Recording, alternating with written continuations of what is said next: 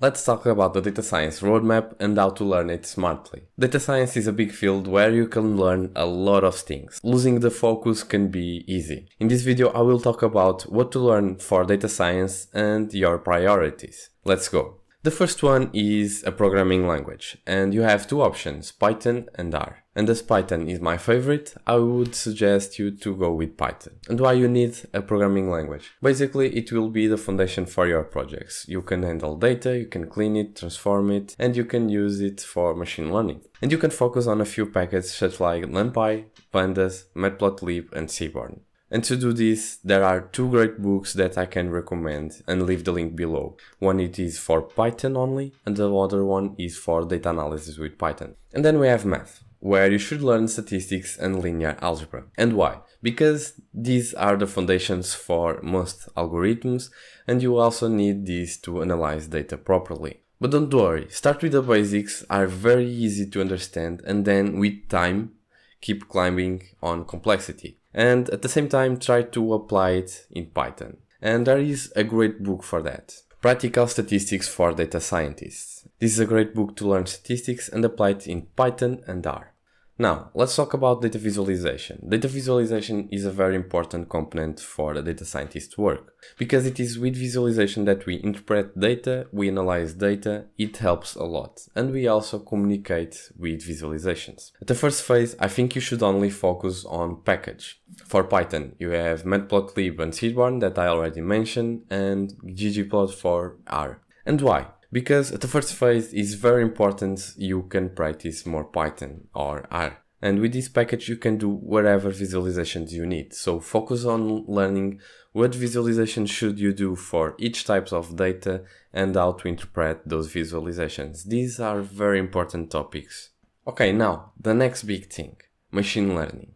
After learning this, you came to a point where you are ready for the next phase, because now you can handle data, cleaning it, transforming it, and analyze it. But wait, machine learning is a very broad field. In the first phase, you should only focus on the most basic and foundation things for machine learning. Learn how to differentiate several types of machine learning, and then you should learn how to prepare data for those types of machine learning. Not only how to prepare data, but also how to do the process to develop a model. And here you'll be learning a lot of scikit-learn, so write down that package because it is the most known and used package for machine learning with Python. And here in the first phase, I think there are three types of machine learning projects that you should focus on. One of them is unsupervised learning with clustering, and the other two are classification and regression within the supervising learning. Okay, moving further, data collection. So at the first phase, start by looking datasets online, such as Kaggle, Data Hub, and some GitHub repositories. Because here we'll find the most basic and known datasets and also another datasets that are small and that are great to learn. And now, before completing the first phase of the roadmap of data science, you should learn an IDE. So you have a few options. For R you have RStudio, and for Python you have Jupyter Notebooks and PyCharm, as well as Google Colab. I personally use Jupyter Notebook, but it's okay any of those. So now talking about a second phase of your roadmap, you need to start spending more time in learning more tools and more ways of work. So for data visualization, it's very important that you learn a tool such as Power BI or Tableau. And you don't need to learn both, so it's very easy to learn each one of them, but the main thing for data visualization is not learning tools, is learning how to present data. So this is very important. So you should learn one of these tools. I personally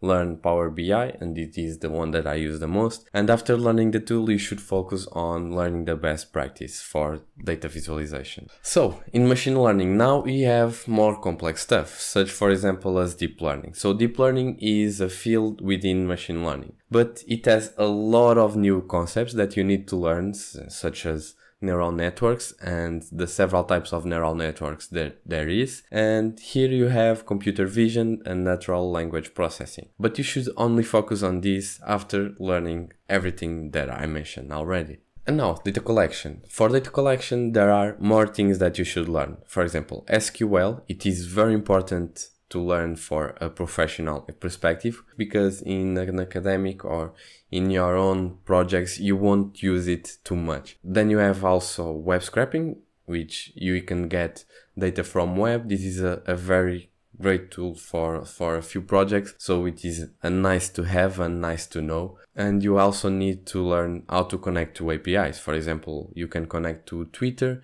and get some specific tweets for example, a natural language processing project. So guys, general tips that are also very important. So deploy a model. You can leave it to the end. So it's not very important how to deploy or learn how to deploy a model in the beginning of your learning. You can use a lot of tools such as AWS, Azure. You can also do it with Flask and learn it, of course, and you can leave it to the end. Now, a few important considerations. So one of them is critical thinking. While learning and looking at data, you need to think really what is in there. You need to interpret it and try to analyze it in order to get good information. Second advice is to learn GitHub and save your projects and code there. It has two, let's say, positive sides. The first one is that almost every company uses it, and the second one is that you can use it as a portfolio. So save there every project that you've done in your roadmap. And it is very important to have a big picture because you can focus your learning and learning in a very structured way. And the final tip, probably the most important one, is that your learning path is not a sprint. Your learning path is a marathon. So you don't need to rush. Keep learning at your own pace and learn a few things every week or every month. And try to use, for example, books. Books are a great resources, and then complement your learning from the books with things from, for example,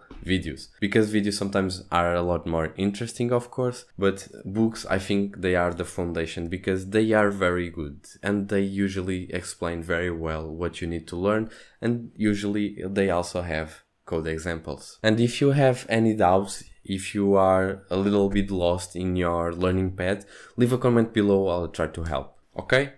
Cheers, bye.